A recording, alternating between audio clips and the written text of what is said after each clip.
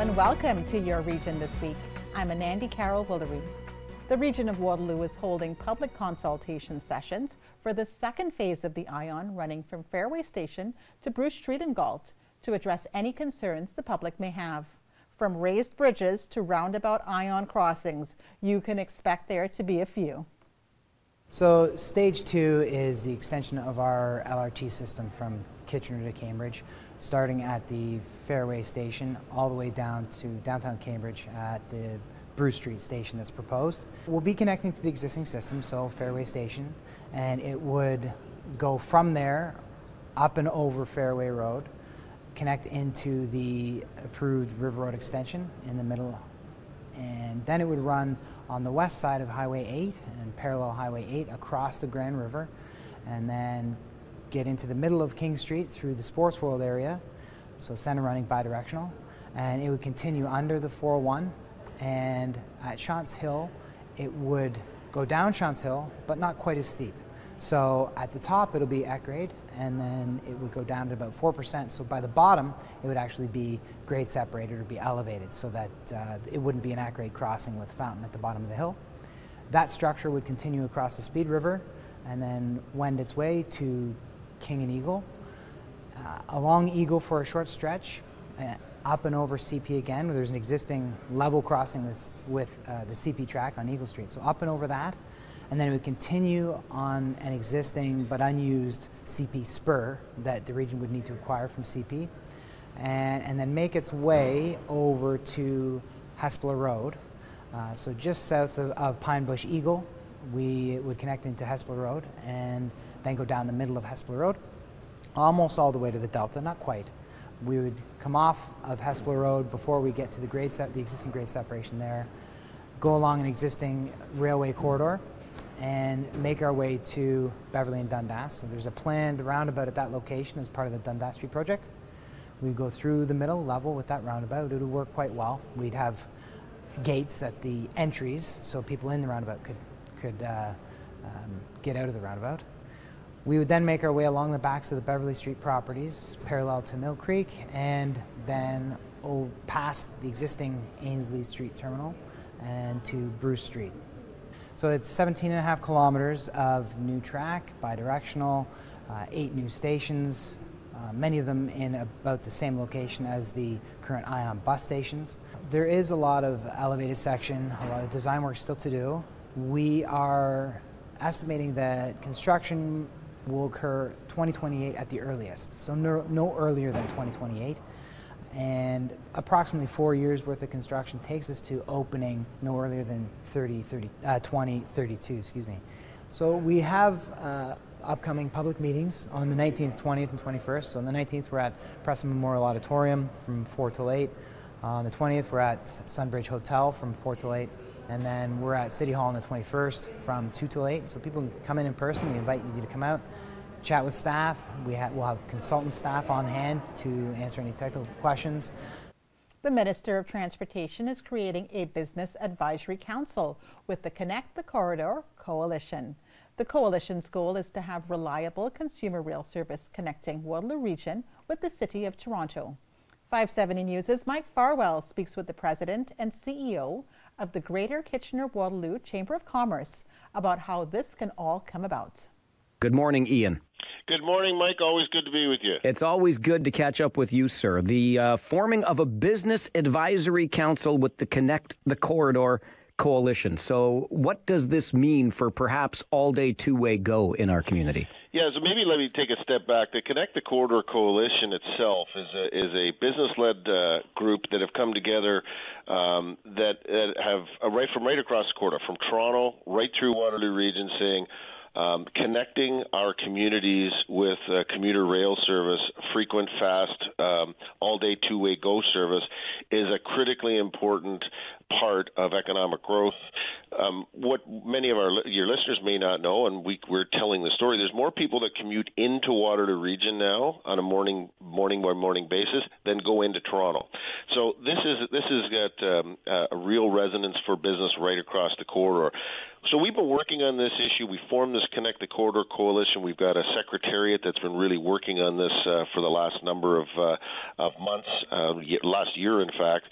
And part of one of the asks that we made of the minister was saying that it was important to have the Ministry of Transportation staff, the Metrolinx, which is the arm that actually runs Go service, and our business community right across that corridor to be able to sit down at the table, be able to share in a somewhat confidential manner so we can have all the facts and make some recommendations to the minister herself around how we achieve all-day two-way Go service.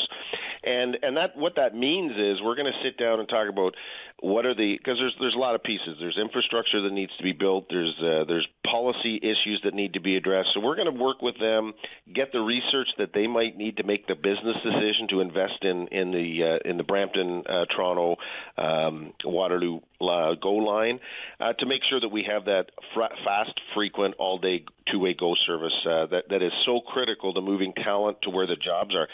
Your Region This Week continues after this.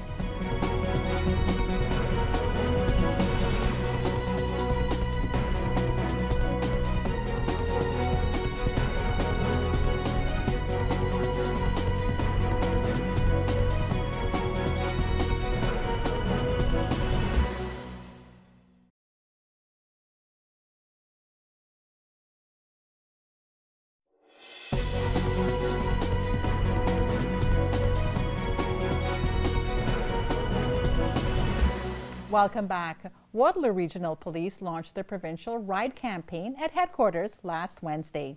With many other regional police associations in attendance, the police are working towards aiming for zero. Our service is extremely honored to host this year's provincial kickoff for the Holiday Ride campaign with a focus on aim for zero. Locally, the campaign will run in Waterloo Region starting November 23rd through until January 6, 2020. Crashes involving alcohol and/or drugs remain the leading cause of death in Canada. And we know that the impacts that these deaths have on the victims, on the families, and the ripple impacts on our communities, our neighborhoods, our academic institutions, and the pressures they put on our insurance industry and our public health services. We are encouraging members of our community to always aim for zero when it comes to alcohol and drug-impaired driving. Aim for zero includes zero alcohol, zero cannabis, zero other drugs, zero crashes, and zero charges. Sadly, OPP patrolled highways, we've had 38 fatalities so far year to date, which is as a result of impaired driving. So this is an opportunity for everyone in our community to take time and to be part of the awareness and recognize the effects of impaired driving and take that opportunity to think long and hard. And as has been stated, there's many opportunities for Ubers and for taxis and different staying at friends and families' homes when we're at a function to celebrate. This is a time of celebration, not a time where we have tragedy. I just want to thank you for the educational campaign that you've all been part of for many years now. They say that education is a key part of empowerment and that knowledge transfers so that people don't feel that, they are entitled or emboldened to drink and drive. I think with the influx of and the legalization of cannabis is that we're on another frontier, another challenge that we must face where people need to understand that using drugs and then driving is not safe. This is an important event. We do it annually, and we do it because the message continues to need to be heard across this province and across this country. And everyone in this room and everyone across this province has a role to play in that. First of all, I want to thank MPP Catherine Fife. Thank you for being here. It means a lot that our government is here and supporting this. Also want to thank Chief Larkin, hosting this event. Your staff have done an incredible job, and I really sincerely appreciate it. Most of all, I want to thank our media partners. Without you, this event would virtually be meaningless. It is so critical that you are here and that you are helping us to take the message that is going to be spoken about today and to get the word out across this province and help us get it out across this country that it can never be the right choice to drive impaired, whether by alcohol or by drug. If you know young people, if you know someone who might make the mistake of driving after drinking, encourage them to get to know what the penalties are. The consequences for making this mistake, even if you don't hit anyone, are really significant. You won't like them. We get calls from people's mothers or girlfriends saying, oh, you know, this happened to my boyfriend, my son, it's not fair. It's actually very fair, and you're lucky that they got caught and punished that way instead of actually hitting someone and injuring themselves or, heavens forbid, someone else. Earlier this week, the Art of Talent Conference was underway in Waterloo, helping companies learn how to grow in the region. We spoke with the founder of the conference on how this benefits the region. The Art of Talent Conference is a one-day conference that is targeted for professional that are involved in recruiting, growing, scaling their organization. It is a one-day event. We have some keynote speaker, we have breakout sessions as well, and we go through a variety of topics from sourcing methodologies, recruitment marketing, scaling diversity, diverse team or distributed teams as well. And hopefully this is an annual affair, but this year is the first year that we're launching this in Waterloo. I mean, we're looking and we're continuing to hire people locally. We want to keep the people, the talented individuals in our community versus them leaving for other opportunities. So the idea is to equip ourselves with the right tools and methodologies to not only attract but then retain them in our organizations. As early stage venture investors, one of the biggest competitive advantages a startup can have is access to talent. And as the talent wars, particularly in mature hubs like San Francisco and New York heat up, many of our companies are looking to other locations where they can access pools of really talented entrepreneurs and early stage team members. We're recommending many of our companies that we've invested in look in the region to potentially open other offices. We're continuing to invest heavily in Fair and Terminal, two companies that have been instrumental in growing the startup ecosystem. And we're here to share lessons in the Bay Area company building that we've learned through seeing many phases of company growth, but also to learn from the local entrepreneurs and heads of talent. Well, talent, which is very in line with the theme today. Access to an amazing talent pool. We've got such a great tech ecosystem in the Kitchener-Waterloo region, obviously fueled by the universities and colleges locally, but also by just such a thriving, everything from startup to large companies in the tech sector here. Oh, it's been incredible. The region has embraced us. We've had a lot of support from the local tech community, as well as, again, from the universities and colleges. We've grown the team. We have 2 locations now, right next door to CG here, and a strong and thriving workforce that have joined our team locally. Your Region This Week. We'll be right back.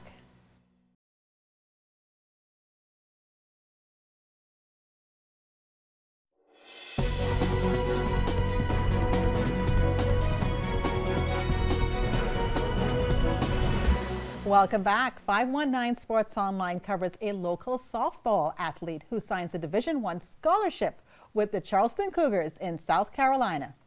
A memorable moment for McKenna Kelly. Years of hard work and dedication culminating with a Division I softball scholarship. Kelly officially signing on Wednesday to join the Charleston Cougars next season in South Carolina.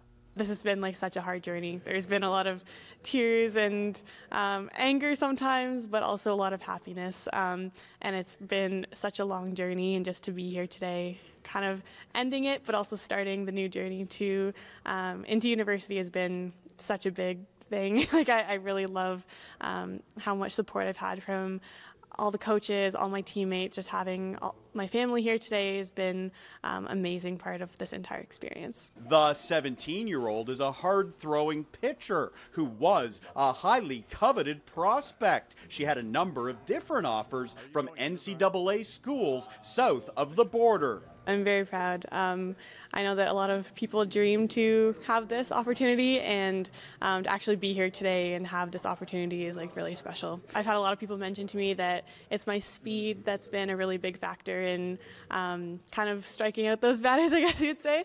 It's my speed, but also my I feel like my spin on the ball has been able to really improve, especially over the last few years, and it's able to really kind of fool the batters. That's kind of what I love to do. I love to kind of work with the batters, play with them, kind of try to strategize to get those strikeouts that I want. Kelly's journey to a D1 scholarship included time with the Guelph Gators and Waterloo Ghosts. She played 4 seasons with the Gators in her hometown, and last year she hit the diamond with the Ghosts. I know that the Guelph and both the Waterloo associations, they've been able to produce so many really great athletes and send them off to university, and those teams have really, just the coaching styles, they've been such a big help and able to get me that really great experience, give me the mound time, and I know like they've been so supportive and really encouraging and helped me to reach my goal. I think it's those organizations that allow them to show their talents, right? They're the ones that put them in the right places at the right times to showcase what they have. And I think it's also a testament to the time and effort that these organizations spend on their programs to make sure that that happens for these athletes and gives them the opportunity. Andrew Karkoulis is the owner of the PPA Hit House in Guelph. Karkoulis and his wife Courtney, a former D1 player herself,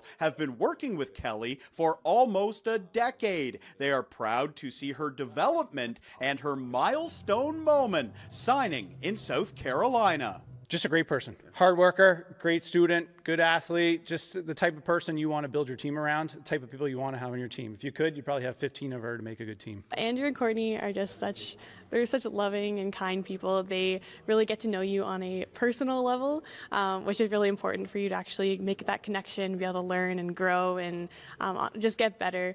Another factor in Kelly's success, the assistance and guidance from Ryan Nicheski and Next Level U Sports. Nicheski is the head recruiter, helping young athletes attain scholarships in Canada and the United States. McKenna is special because she just has all the tools, and what those tools are just hard work on the field, off the field, in the classroom, and as a student athlete, she's going to strive because of that, just because she takes everything very, very seriously. And she does it in a very positive way. With the rapid growth of Paris, Brant County launched their We're Here For You campaign to inform residents about what the county can help with. We spoke with Mayor David Bailey on what this campaign is all about. Well, the goal for the We're Here For You release is the fact that so many people that live here and that are moving here don't know sort of some of the things that we take for granted. They don't know how we get our tax rate, how we get our formula for taxes. They don't know who services them for fire and who services them for police, and why we have the OPP and not our own police force. Even something as easily as what services are available, or what sports teams are around. Just stuff that we take for granted because we live here. All the phone numbers, all the phone lines come through Central Brant County. So when you call someone, you're going to get someone either at the front desk here, and it's all done with extensions. So they'll just put you over to Public Works in Burford, and they can tell you about things like that.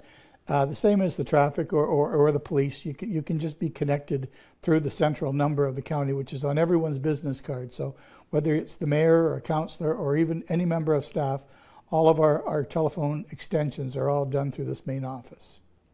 Well, you know what? I just want people to know that everything has a timestamp on it. So we can't deal with things that happen prior to us.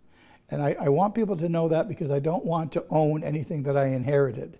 I want people to see the differences that my council now are making, and I want people to know that this council is very, very aware of the trouble we're in the county, but we're also very aware of how wonderful it is to be here. Your Region This Week continues after these messages.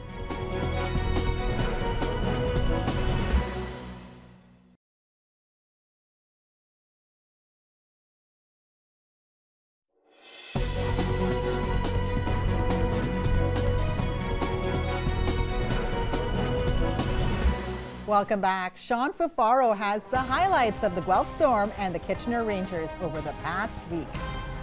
Kitchener Rangers hosting the Guelph Storm in the annual Remembrance Day game. Lucas File starting in net instead of the injured Jacob Ingham. Jonathan Yancis gets the Rangers on the board first, 1-0 late in the first period. But Cam Hillis answers back late in the first as well, less than a minute later.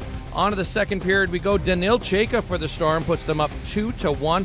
And then Cedric Ralph on the power play, 3-1 Storm, middle of the second period. Shortly thereafter, Danil Chayka's second of the game, and the Storm go up 4-1. Jonathan Yancis would also pick up his second of the game, making it 4-2 at the end of the second period. The Reed Vlad would make a game of it here. You see Axel Bergqvist set up the play. Vlad finishes it 4-3, but two empty netters for the Guelph Storm make this a 6-3 final. One of them coming from Cam Hillis. Cam Hillis with 2 goals and 2 assists, 4 points on the day. Jonathan Yancis with 2 goals. The Rangers would continue on to Oshawa on Sunday, and Oshawa would strike first. Sarah Noel at 8:26 on the power play makes it 1-0. Liam Howell answers back to make it 1-1. But Sarah Noel gets his second of the game in the second period. Oshawa up 2-1 at that time. Oshawa goes up 3-1 by who else? Sarah Noel with his hat trick, 3 consecutive goals, his 8th of the year. Riley Damiani cuts it within 1 with 5 minutes left to go, 3-2. But an empty netter would make it a 4-2 final for the General. Sarah Noel with 4 points and the hat trick. Riley Damiani with 1 goal and 1 assist. The Guelph Storm, you've already seen their highlights in Kitchener. They had a rare Saturday night game hosting the Kingston Frontenacs. It was Kingston who would get on the board first. 6:12 of the first period. It's Jordan Frasca, and they put a second one in the second period. Zaid Wisdom. Kingston looking for their second win of the season, up 2-0 on the Storm, but Keegan Stevenson makes it 2-1, and the red-hot Pavel Gogolev in the third ties the game up 2-2. Cedric Ralph had a great game on Friday night in Kitchener. He makes it 3-2 for the Storm. The comeback, will it be completed? Yes, it will. Josh Wainman gets the insurance goal, makes it 4-2 for the Storm. Cam Hillis with 3 points in the game and 7 points on the weekend. New Frontenac, Nick King, picking up 2 assists, but the Frontenacs cannot pick up their second win of the season. Upcoming games for Kitchener: they host the Frontenacs on Friday the 15th. Sunday, they are at London. And then Tuesday, it's another battle of Guelph versus Kitchener. Upcoming games for Guelph: Friday, they host the Owen Sound Attack. Saturday, it's the Saginaw Spirit. And yes, on Tuesday, they head back to Kitchener on the 19th to face the Rangers. That's it for another episode of Your Region This Week. For more information on the show, or if you have a story idea, visit our website, rogerstv.com, and fill out the proposal form at the bottom. Next week, Your Region This Week will be showing the best of the region stories. A new episode of Your Region This Week will air Friday, November 29th at 7 p.m. Thanks for watching, and we'll see you soon.